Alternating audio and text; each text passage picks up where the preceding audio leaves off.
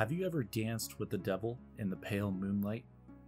If he offered you knowledge, wealth, or power, would it be worth the cost of your soul?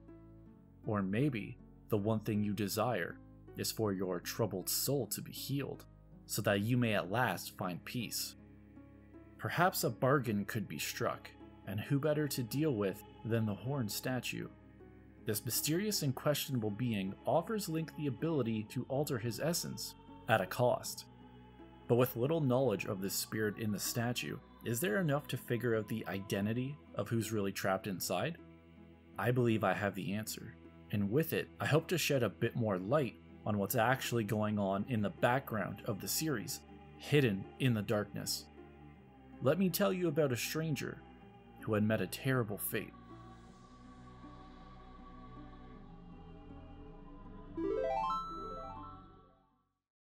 As with any investigation, let's begin with what we do know. In Breath of the Wild, the horn statue is located just outside Hateno village. It looks like the goddess statues seen throughout Hyrule, except it has a darker shade, wings, and horns, giving it a demonic appearance. And it gives off what seems to be this aura of darkness. Its Japanese name? The Devil Statue. Before we even talk, we see the prompt lets us pray to it. And its first line of dialogue here lets us know that, like the goddess statues, people used to pray to this one.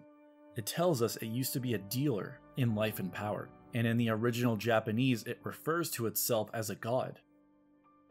It gave people whatever they wished for in exchange for their souls or part of their spirit, and it can manipulate the spirit of Link in the form of heart containers or stamina vessels. But its dealings upset the goddess Hylia, who punished it by trapping it inside the statue. The villagers are aware of its existence, but only show the statue neglect and disrespect. This first time interacting with the statue begins the quest The Statue's Bargain, where we learn that the statue lets Link buy and sell parts of his soul in exchange for rupees. The statue is very businesslike. He's upfront about what he wants. He's not rude to Link, and only wishes to make deals for profit, in this case for rupees or spirit, and he tells Link that he views money and life as the same. Completing the first deal ends the quest, and Link can return any time to make another trade with the statue. This idea of a dark spirit or demon offering wishes in exchange for souls goes back to the classic German story of Faust, a man who sells his soul to the devil and agrees to eternal damnation in exchange for power and knowledge. In popular fiction, these deals with the devil usually have some sort of trick or deception to them to make sure the devil can claim your soul. With the horned statue though, while it does make these Faustian bargains, it doesn't exactly give the impression it's trying to fool us or be evil.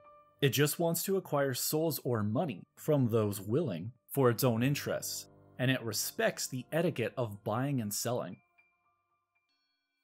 The statue returns in Tears of the Kingdom, this time located in the Royal Hidden Passage beneath Lookout Landing. Its quest this time is called a deal with the statue, probably because of these guys. But we'll talk about them later. Speaking to the statue, it adds a little more background information than what we got in the previous game. It again tells us that Hylia trapped it in the statue because of its dealings, but we learn the statue was originally placed inside a village. Continuing its bargains, Hylia again moved it to the outskirts of that village, where it was scorned and neglected. Based off this dialogue, we can safely assume that the village it's referring to is Hateno. The spirit in the statue would have been trapped and placed within Hateno village. But continuing its life for money deals, Hylia again moved it to where we find the statue in Breath of the Wild, away from the townspeople. It tells Link it was again moved, at one time trapped in a pond, and eventually ending up in the Royal Hidden Passage. The pond it could be referring to is Furley Pond, next to the statue in Breath of the Wild. Maybe because Link bartered with it, the statue was pushed into the pond hoping no one could interact with it there, but then was ultimately hidden underground as a final measure. The curious thing though is that it was Hylia who trapped the spirit and Hylia who moved it. If it was really Hylia, then that would mean the spirit has been trapped since before Skyward Sword, because we know that the last time Hylia was around was before the events of that game, before she sacrificed her divinity to become Zelda. I would like to point out though that in Skyward Sword, Fi refers to Zelda as Hylia, because Fi knows Hylia became Zelda. Maybe the horn statue also knows this fact, and when it says Hylia, it's referring to a Zelda, since every Zelda contains the blood of the goddess, and may or may not be a reincarnation depending on your opinion. Maybe it was really another Zelda who trapped the spirit and moved the statue. Or maybe Hylia the god still exists somehow. Either way, this means the spirit could have been trapped at any point in the timeline, and not specifically before Skyward Sword. We can also get more hints about the statue from an NPC named Jiren in the emergency shelter. She makes some speculations about the statue, referring to the spirit trapped within as a god, and she also gives us this interesting line of dialogue. As there is a goddess of light, then it follows that she would have an opposite, the horned god. Like light and dark, one cannot exist without the other. Their power manifests through the other's existence.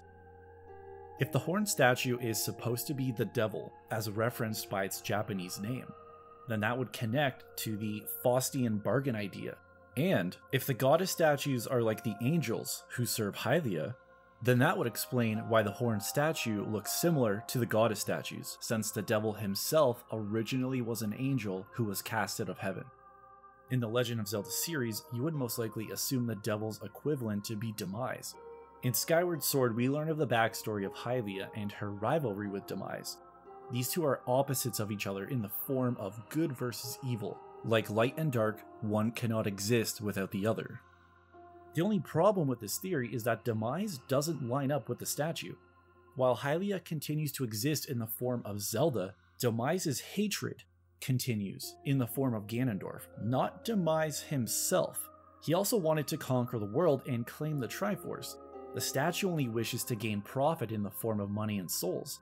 And the characteristics don't match. Demise was this great evil. The statue is more of a business person, more of a salesman looking to strike a deal. Plus, Demise was trapped in the Master Sword and over time decayed within, so if not Demise, then who could be in the statue?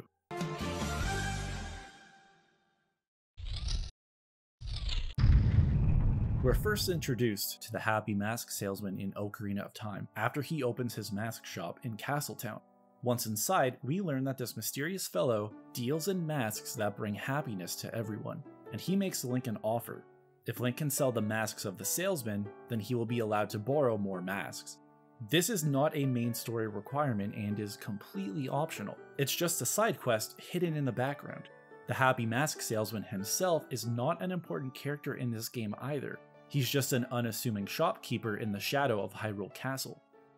But if Link accepts the salesman's offer, he becomes an agent of the salesman, selling masks and bringing happiness to everyone. And he tells Link after he's sold all the masks, he will become happy himself. The side quest isn't too big. Link only has to sell 4 masks to complete it, but his reward is access to the Mask of Truth, a Sheikah artifact that lets him speak to Gossip Stones and learn their secrets. How the salesman came into possession of this mask is unknown, but Link is also rewarded with other masks that he can borrow as well. Except for the Mask of Truth, the other masks don't really do anything besides make Link look cool and get different reactions from people. The salesman doesn't come across as an evil person, definitely mysterious, but not giving us any reason to be suspicious of his motives. The only time we see a change in his happy demeanor is if Link returns to his shop after selling a mask, but not having enough money to pay him back. His face changes to that of anger, mad at Link for seemingly disrespecting the agreement they had, and he kicks Link out until the money can be paid back. In the adult timeline, at the end of Ocarina of Time, we can see the salesman celebrating with the rest of the people of Hyrule over the defeat of Ganondorf. In the Fallen timeline, we can actually find him in Labrynna in Oracle of Ages. He set up his mask shop there and continues to sell masks, and although he is still a minor character, he is part of the trading sequence, seemingly still making deals with people. The child timeline is where he is the most prominent in Majora's Mask. Arriving in Termina beneath the clock tower, Link is followed by him, and upon revealing himself, he tells Link of how the Skull Kid stole an important mask. The salesman then makes Link another deal. If Link can get back the ocarina that was stolen, he will restore Link back to his normal self, and in exchange, all he asks is for Link to retrieve the mask that was stolen. After completing the first 3-day cycle and recovering the ocarina, the salesman teaches Link the Song of Healing, a melody that heals evil magic and troubled souls, turning them into masks. Like the Mask of Truth, how the salesman knows such a powerful song is a mystery to us. The Song of Healing heals restless spirits, and in exchange, a small part of those spirits is used to create a mask. It's not that the soul itself is trapped in the mask, the song brings peace to the spirit and removes whatever worries were preventing it from moving on to the afterlife. In a 2015 Game Informer interview, Eiji Aonuma briefly talked about the main transformation masks of the game, saying those masks contain the memories of people who have died, and that there are things they really wanted to do before they left this world. These memories are the part of the spirit that's left behind, that's used to create these masks, as the spirit itself departs the land of the living. Having this ability to heal souls and create masks from spirit energy also calls into question the origins of the other masks the salesman owns as well.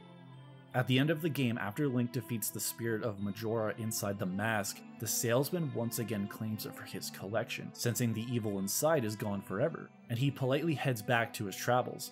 But as a final word, he mentions how Link was able to make a lot of people happy, and that the masks obtained in Link's quest are filled with happiness. Playing Majora's Mask, Link acts as the agent of the salesman once again, like he did in Ocarina of Time. Except instead of giving masks to make people happy, Link is rewarded with masks. And this is the unspoken bargain that he makes with the people of Termina. He completes tasks for them, and in exchange he is given a mask, which, based on what the salesman tells us at the end of the game, are filled with the happiness Link brought them. Almost like a small part of those people are in the masks. Link brings happiness to their troubled souls in the face of death. The salesman also seems to have some sort of hidden power. If Link fails to play the Song of Time and the moon crashes into Termina, it seems like it's the salesman who saves Link and restarts the 3-day cycle, asking how he did, almost like he's aware of the previous 3-day loop. Also, after we recover the Ocarina of Time and return it to him, from his perspective, it should have seemed like we exited the clock tower and then immediately re-entered with the Ocarina, but there's no indication of him being surprised by this. Again, like he is aware that we have time traveled. These are the only times we see the Happy Mask salesman in the series, and it's unknown what his fate was in each timeline. Or is it? If we compare the horn statue and the Happy Mask salesman, we can see a lot of similarities. We have the horn statue, who calls himself a dealer in life and power, and we have the Happy Mask salesman, two characters known for their trading. Both characters have the ability to manipulate souls, the horn statue being able to directly take part of one's soul and change it into a different form, as we see when he swaps heart containers for stamina vessels and vice versa. The Happy Mask salesman knows the Song of Healing, able to calm a soul to allow it to travel to the afterlife, and being able to use part of that soul to create a mask, changing its form. These characters make deals involving souls, the horn statue being pretty upfront about it. But with the salesman, it's a little less obvious. Using the Song of Healing, the offer is this. Your soul can be healed, but in exchange, a small part of it will be taken and used to create a mask. With the people of Termina, Link helps them in their time of need, and in exchange, he is rewarded with a mask filled with their happiness, filled with a part of their soul, and these people are unaffected by this. The horn statue himself mentions how he is able to take part of Link's essence and leave him unaffected, saying his touch is as subtle as ever. And the statue and the salesman are both misunderstood characters. The horn statue, with its demonic appearance and life for money bargains, initially comes across as a potentially evil being, but all it cares about is profit, and it's only ever honest with Link. The deals it makes are never malicious and are only ever done with willing customers. The Salesman, having the ability to trap souls in masks and being this mysterious character would make one think he has ulterior motives. All he wants is to spread happiness throughout the land. It's for these reasons that I believe the spirit in the horned statue and the happy mask salesman are one and the same, both salesmen who barter with souls. We know the happy mask salesman traveled the world gathering masks for his collection, and maybe Hateno Village was the last place he visited before his soul bargaining got him in trouble and trapped within the horned statue. Even though we have other characters who deal with souls and spirits, I don't believe any of them are who's trapped in the horned statue. But let's go through them for the sake of argument. Jovani is a man living in Castletown during the time of Twilight Princess. When we first meet him, he tells us of how he sold his soul for great wealth, but the unknown consequence of that deal was that he was turned into a golden statue. He sends Link to collect the souls of the Poes who hold pieces of his spirit, and in return, Link can be rewarded with a bottle of great fairy tears, and eventually money. Gathering 60 Poes for Jovani removes the curse and restores him to his normal self. It's not Jovani that we should be looking at though. The more curious point is that he tells us he sold his soul to a dark creature. Who this is, we don't know, but Jovani's soul was divided among a large number of Poes. This does sound like a deal the horned statue would make, except for a couple problems. The first, when Link deals with the statue, it never deceives him, and it's very straightforward. Jovani wasn't told he was going to be cursed as a golden statue, and it's kind of hard to have a long and profitable relationship if you constantly curse all of your customers. The other issue is, why was Jovani's soul split up and given to a bunch of Poes? I guess technically we don't know what the horned statue does with the souls it acquires, but it doesn't seem like the type to share. Other sources claim Jovani actually sold his soul to the Poes who hold the pieces, but in-game he does tell us it was sold to a dark creature. Although it sounds like it could be the spirit in the horned statue, I'm not 100% convinced. In Ocarina of Time, we can find the Ghost Shop, run by a mysterious individual known as the Poe Collector. The Poe Collector, well, collects Poes, the wandering spirits that we can find roaming Hyrule. Link can sell captured Poes to this collector for money. His apparel also features a Triforce, which usually represents the gods, so maybe this character is a god like the horned statue claims to be? The thing with the Poe Collector though is that he doesn't seem all that powerful like the horned statue describes itself. It just seems like he's a regular person who collects Poes as a hobby. And it's implied this Poe Collector is actually just the guard located in the same location in the time of Child Link, as this guard also talks about collecting Poes. The Triforce on the Poe Collector could just be part of his old guard uniform, since it also features a Triforce. The Poe Collector appears in Majora's Mask as well, where we can find him in the Spirit House in Ikana Canyon. He is very knowledgeable about spirits, being able to sense those still lingering in Ikana Canyon and even recognizing the Song of Healing and its purpose. This time though, instead of buying Poes from Link, he offers training. Surprisingly, if Link completes this training, he tells us his soul has been healed and he fades away, almost like he himself was a troubled spirit. If we dig a little bit, in the second quest for the original Legend of Zelda, we can find an old man who pops up in some dungeons, blocking the way forward, telling us, leave your money or your life. The only way he'll let Link progress is if he sacrifices one heart container permanently or pays 50 rupees. The horned statue tells Link that money and life are all as one to it, wishing to gain either souls or rupees, and it appears this is also the case for the old man. So, is it this obscure, hidden, barely known character who's actually trapped in the statue? We have even less information on him than we do for the horned statue, so it's possible. Or, he could just be some random old man being a dick to Link. But it's also not fair to block someone's path and force them to bargain with you, which is something we don't see with the horned statue either. And speaking of bargains, The bargainer statues can be found located in the depths below Hyrule. Just like the horn statue and the goddess statues, we can pray to them, implying they may have also been worshipped in the past. The larger statues, like the Happy Mask Salesman and the horn statue, offer Link a deal. Find their missing eyes, said to contain parts of their souls, and Link will be rewarded with the choice between either a heart container or stamina vessel, which we know represents Link's spirit. This is another deal involving souls, and the name of these statues as well is referenced to their bartering. These statues tell us their eyes were hidden away long ago, and that they've waited for one who can hear their voices to help them, similar to how the horn statue waited for someone who could hear its voice to strike a deal. Their purpose is to return all Poes to the afterlife without prejudice. These Poes, or lost spirits, can be found wandering throughout the depths, and Link can trade them to the bargainers in exchange for items. Some of these items said to be made by the combined powers of the statues. Remember that Aonuma quote about how the transformation masks contain the memories of the souls Link has healed?